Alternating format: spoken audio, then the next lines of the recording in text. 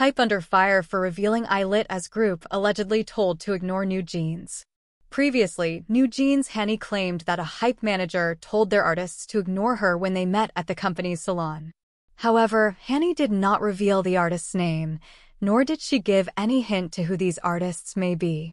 However, when HYBE later released an official statement, the company countered Hani's claim by saying that they reviewed a 7 to 8 minutes interaction between Hani and girl group ILLIT, before confirming that ILLIT members and Hani greeted each other, and the manager did not make the alleged problematic statement.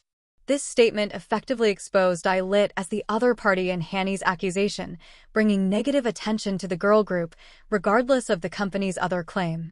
On top of all that, ILLIT already sustained damages from previous, copying NewJeans accusations, so the mention of their names only dealt a heavier blow.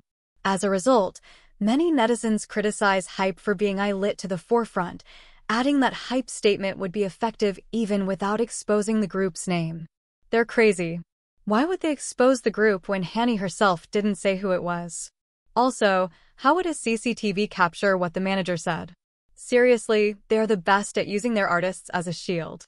Stop defending HYBE when this company is the one to bring ILLIT into this controversy on their own.